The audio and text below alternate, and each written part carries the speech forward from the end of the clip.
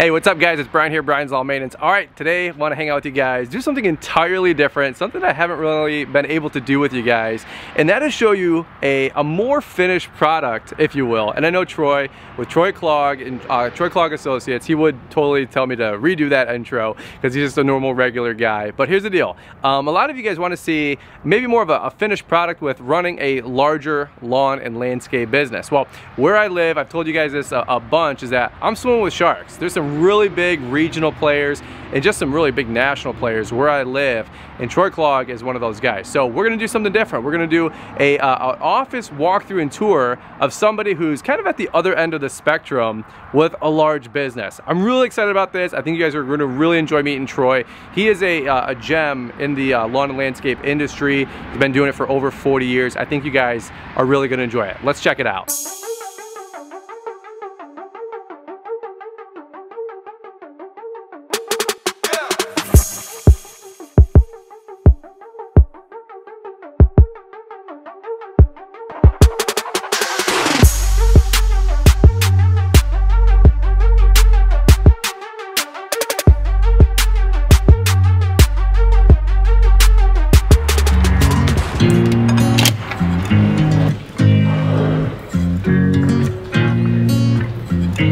Hey, there he is.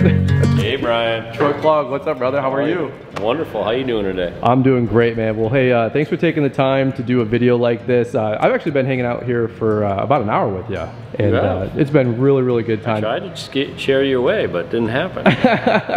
Well, here's the deal. A lot of folks know that my channel is all about helping people grow a more successful business, and we do talk a lot to that 0 to 250 guy, right? But a lot of these guys always want to know, hey, there's a light at the end of the tunnel for some of us building a larger company. And so it could be a train. Could be a train. So long story short, I want to get Troy on the podcast eventually, just to share his story and everything he's got going on. But I asked him selfishly. I said about 2 weeks ago, would you ever be open to doing a shop tour and just kind of showing everybody your facilities and this mega operation that you guys get going on? And I know you're probably like, stop saying that, but I'm a Troy Clogg fan, and anybody who knows Troy in the industry knows he's a really respected dude. Really nice guy. So with all those niceties being said, I really appreciate you open up your doors. Pleasure. So here's the deal. Quick little walkthrough and tour of your new shop. Why don't you give everybody maybe the lay of the land? You've been in here for about 2 years now? Yep, been here about 2 years. Here, you take it away. Bought the building about a year before that. It was mostly about building the final, I don't know, kind of final home office for us after all these years, and then we do everything else from a satellite location. Okay. So the room you're standing in now is designed and built mostly for entertaining. We like to entertain. And for the guys to meet in the mornings, or as simply as you did when you first came in here. The foot traffic's designed for our receptionist to meet you and then say, hey, would you like coffee, water, whatever, meet you in here. So this space we're standing in and everything in this building you'll find is intentionally designed to be pretty bulletproof. Okay. Right? I mean, I know who we are. I'm wearing work boots right now. Everybody wears boots, gets dirty, leans on walls, can't have pretty white walls, can't have stuff that you know, landscaper contractor guys are gonna make dirty. It has to be durable. I love it. So the walls are brick for a reason, so that they'll put up with that.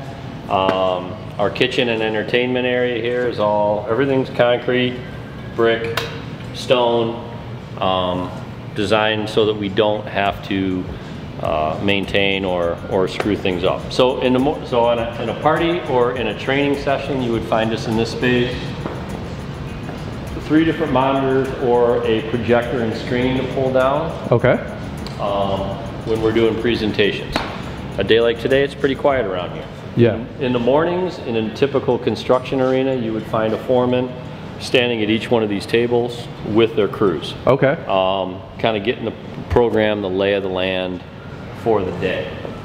There are coffees out here, some vending machines, etc. This time it's snow season, so there's not a lot of landscape notes on the boards. And same as you'll see when we go in here where the schedule board is. Okay. So this part of the building is again, schedule board's quiet right now, but we are typically booked out a solid 10 weeks. Wow. In the summer, these would go live with our LMN software, okay, so that we can track everything also digitally. Shout out to LMN, really good people there. Yep. Love LMN. So the foremen meet here in the morning, but mostly this section is for salespeople and operations people to meet twice a week, every Monday and every Thursday, because all of us know in this business, everything changes. So the schedules get rearranged, who's going where, whether or not it's raining, etc. Okay. So that's what goes on here. Wow. We're not gonna do a 7-acre tour of the property. We'd be here all day. But a portion of the fleet is out here. So again, in the summertime, these are all organized by different types of crews, so forth. The pole barn you can see in the back, yep, is over here, anywhere from 6 lawn crews or so and 2 or 3 irrigation crews. Their equipment's out there. It looks very similar to this on the inside, as far as the shop environment. Now, but then they come in here. What's the total square foot of a facility like this? Or 19,000. 19,000. These LPs. It's about 8,000 square feet of office and training. The stuff we're walking through now. The rest of it is shop. Well, you know, I just bought my first 10x10 unit, my outdoor storage. So I'm making it happen, brother. So it's right here. It's the spot we're standing in. This whole area right here. Yeah, is your spot. Oh, been there, done that. When they say there's always a bigger fish, right? Been there, done that. As we walk down the halls, different managers have their name, their goals, their quotes of choice. This building is all pretty environmentally friendly, so you have to walk in each room and set off the motion sensors to get the lights on. Get out of here. That's don't want to burn any wasted energy. More natural product, bamboo on the ground and/or concrete. So 3 different managers in here. Again, we're in the winter season, so each one of these people manage an area for snow. Okay. In the summer. So this is just office after office, the same environment. I don't want to walk in every room and dance, but more managers, more managers. The space that we just walked around is kind of our meeting room for most meetings. We have another one that I'll show you in a second. Sure. Yeah. So a lot of door out to the open space. This is kept open most of the time, but so most people have open ceiling offices. We're pretty transparent around here, but if you have to go to a place and have a meeting with a closed door, this would be one of them. Okay. And now you've been, and people don't know, maybe as we're walking, maybe like a quick little ad lib so people know your whole background. I did a horrible introduction out front. I was just getting to be here. But you've been in the industry for a long while. You're an OG. Decades. Yeah, and you were telling me it's easier to say all the things I haven't seen versus what I have seen, right? Because you've seen it all. Well, you know, and we were just laughing about it. I don't want to see it. Anything that I haven't seen is probably a bad thing, so I don't want to see any more of those. Amen. Amen. But yeah, I'll give you that insight in a minute. Sure. So this is just kind of a the sales room. There are up to 4 salespeople here at any time, whether it's landscape design work or maintenance. Matt Scott's office. Matt is Director of Operations and COO. He pretty much runs the joint. It's not me. He gets more credit than I do. Sure. At this point in life, we'll circle back to the office environment. Jennifer, who's gone home for the day, this would be where contracts are made. And again, we just walked down a hallway, so the operations people walk back and forth here in the morning. Again, everything is super durable. This is just pole barn siding down here. Sure. Piece of stone, brick, so that we don't worry again about dirt, boots. It's just, that's the way we live. Right, practical environment. Let's be practical. Controller, finance, bookkeeper offices up and down that hallway. You can't tour the building without finding a dog or 2. So, Sonny's here right now. What's up, bud? It's a dog-friendly environment. Not everybody. It's a very dog-friendly environment. I love it. Blue jeans, boots, dogs, and then Michelle, who's my admin and also does a bunch of our invoicing. Gotcha. We'll go to my office last. Gotcha. I love it. Well, I appreciate you taking the time to open up and share a little bit more about your facility. It's been long overdue. I've been wanting to bug you about this for the last 6 months. Well, you know, it's not snowing, so we both have a little bit of time. That's part of the reason for the video. So we're passing through the next space as we're headed towards the shop. So this is actually the back of my office. Yeah, and I mean, stop for a second. I mean, a little bit of history is, yeah, I was a 17-year-old kid banging on doors, you know, hey, can I cut your grass? Went to school for a little while, went to college for a little while. It wasn't a great fit for me. I was borrowing money to go to school and cutting grass when I wasn't in school. Sure. So, yeah, made the move, jumped in early on, and I was given the 1-year warning by my parents at 19 or 20 years old. You can live in the basement 1 more year, kid, and then you're out of here. Right. So the next year we bought the first house. If we make it to the other side of the shop and he's still there, employee number 1 is still here after 40 years. Wow. Almost. So Greg and I started as 2 kids with just cutting grass. Sure. This is another space, a little leftovers. I didn't know we were doing a tour today. We might have prettied it up. Just another space where we do sales meetings. We keep some of our sales scoreboards as the season gets going. All those digitals will go live. Wow. I love the design. Yeah, well, and again, trying to keep things practical. This is all just built with painted 2x4s, clear coated on 2x6s, just storage of odds and ends. Love it. This is a section we're not quite finished with, of course. There's always leftovers. And then this piece, the next 8,000 square feet is all shop. Wow. So everything from the parts kind of room-ish we're walking through to trucks being serviced, Google Docs live up on the wall to maintain what needs to be worked on and what doesn't. And there's a menagerie of stuff in here. So there's everything from snow equipment being worked on to our mini excavators in here, probably getting maintenance, just regular maintenance done to it. Nice. Yeah, we'd be surprised what we would be working on in here. So this is, I'm telling everybody, this is what the breakthrough looks like, right? You were joking about that earlier. Yeah. Yes. You know, as we discussed earlier, Brian, there's a lot of fun stages in business. So for all of those watching or listening that are at a happy size, whatever that is, and it works for your lifestyle, don't believe that all this is where you need to be. It's, the biggest thing is to realize that your job description is going to change dramatically. So I'm professed to be really good at cutting grass, and trimming shrubs, plowing snow, even putting together some good sales documents and designs. But owning and running a business and making sure that all the people that have chosen to dedicate their life here are properly handled. Sure.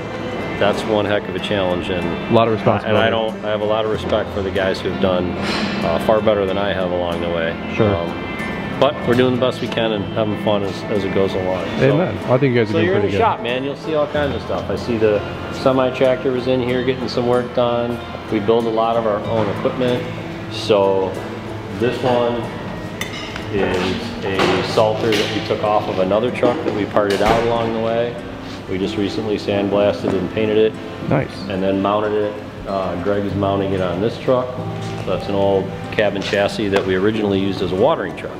You do a lot with the pink de-icer and like pink. What, maybe if people don't know the pink and blue, where did you come up with the color scheme? Well, the pink and blue's been around forever. Okay.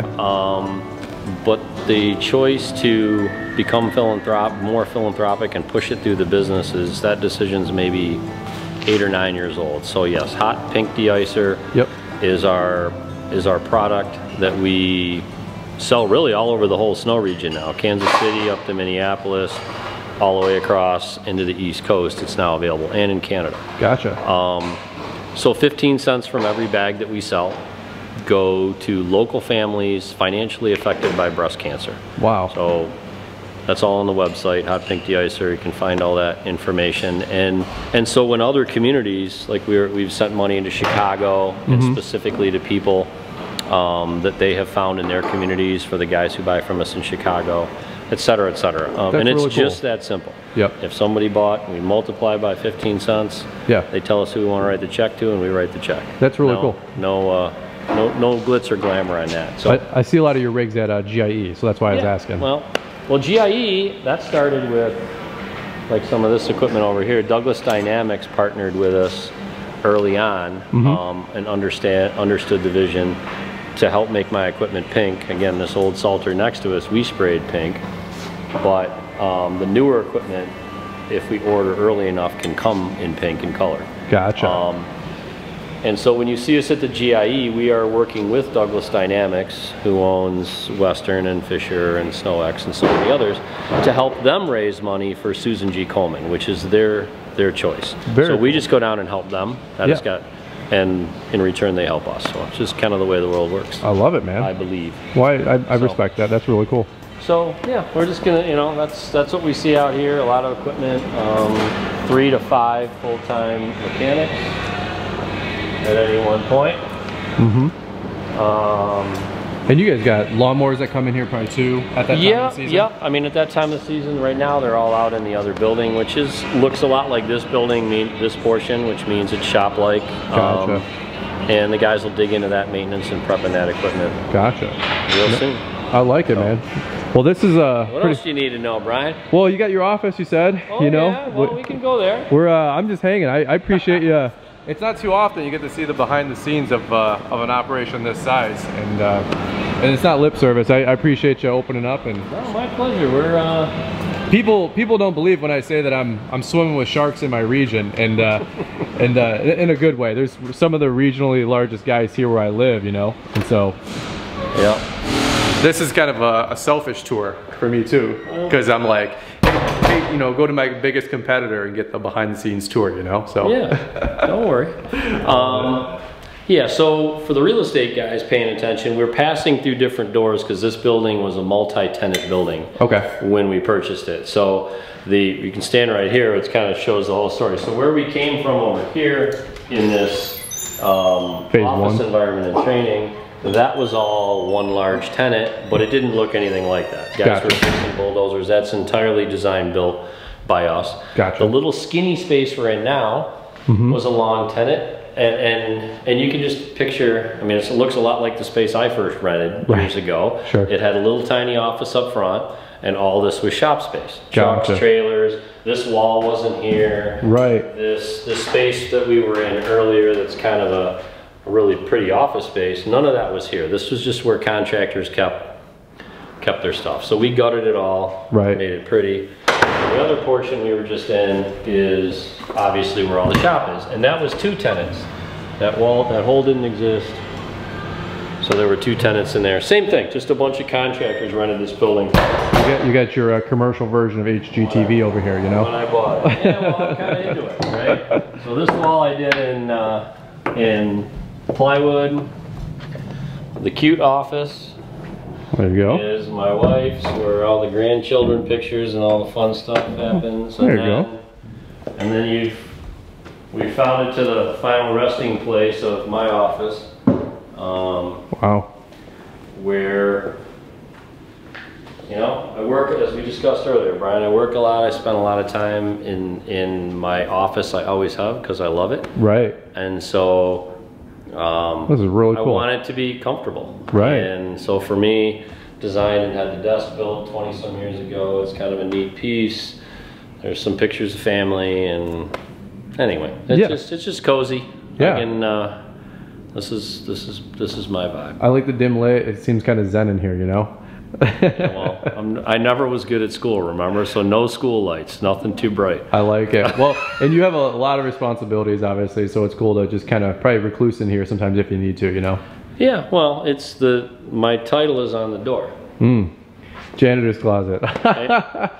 Amen. I love it. I borrowed that from a good friend, Jeff Tovar, in Chicago, when I toured his facility years ago, and we toured the whole facility, and then I said, well, where's your office? And we had to walk down a hall that was labeled the janitor's closet. So oh my God. I can't profess to be the creator of that, so he can have all the credit. But yeah, I can close that door and block off the rest of the space and the world out there, and just hang out. But we're a pretty open door company, so we're usually hanging around talking. And you know, I really do appreciate you taking the time to open up and just to share, because, you know, like I said, where I live, I didn't know 12, 13 years ago, where I grew up, that, you know, I have some of the biggest players regionally and in the country. I mean, if you guys are enjoying this whole walkthrough and appreciate Troy opening up, do me a big favor and smash that thumbs up, because, you know, for somebody like Troy to take some time out of his day, he seems really calm and busy, but I mean, this is an aircraft carrier moving down the road, you know, and it's pretty cool to have you open up and be able to share. And by the way, like, Troy's a huge, you're a pillar in the community, but you're a great guy at a high level that always is taking the time to help guys like me, Mike Bedell, you know Mike, and very well. So it's just one of those cool things. Any final? Let me ask you this: if you ever get some time, would you be open to doing a podcast together? Yeah, absolutely. I think there'd Happy be. to help. It'd be a really good resource to have this guy's brain just out there on the internet, because we've spent an hour catching up before we even shot this video, and so I really just appreciate his business mindset and what he's accomplished. But any parting thoughts that you got for everybody? Maybe the 0 to 250 guy, or, you know, any last minute pearls of wisdom? Well, you know, I think I addressed it a little bit earlier when we were talking, Brian, right? I mean, my history is a lot like so many guys, banging on a door asking for business. What I would wish and pray for everyone in this industry to realize how valuable they really are, right? Mm-hmm. We hear all the time it's a low barrier of entry business, and that's true, it is. Sure. But that doesn't mean, for those of us like you that are still out doing some work in the field, it doesn't mean that we're not important and we shouldn't value our time and our effort. Right. We're coming home, we're doing the invoicing at night, we're working on equipment, we're selling on the weekends, whatever we're doing, we're putting in a bunch of hours, not just cutting the grass or plowing the snow for X amount of dollars. And as the business grows, the people we hire, right? And we should all want to hire and treat everybody the best we can. Sure.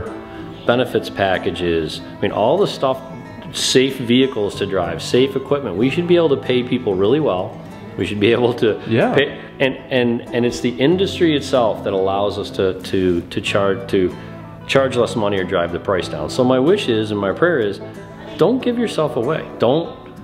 Whether you're doing $100,000 a year, $1 million a year, $10 million a year. Yeah. Don't give it away. Right. There are far less people born and raised every day who want to work as hard as you guys are. Be proud of it. Yeah. Own it. Charge for it. If at certain plateaus you can make a lot more profit because of it, that's awesome. Don't give it away.